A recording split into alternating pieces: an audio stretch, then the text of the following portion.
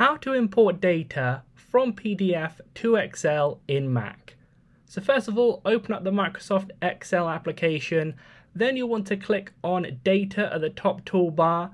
Once you've done that, you want to look towards the top left-hand corner where you should see a section where it says Get Data.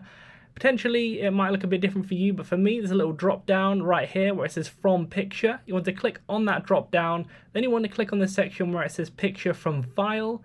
Then you just go ahead and click on the PDF where it has the data you want to import into Excel.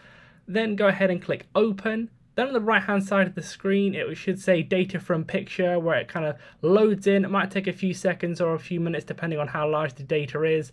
Then you'll see here's where the data is. Potentially there might be a few issues. You can review it, go through and edit it before or after you input the data. But once you're done, click on Insert Data, then Insert Anyway if you just want to do that. So then you can go ahead and look, change the data if it's a very complex table like this here, depending on what to do, but you can change it all afterwards in here. So leave a like on the video if it helped, subscribe for more helpful videos.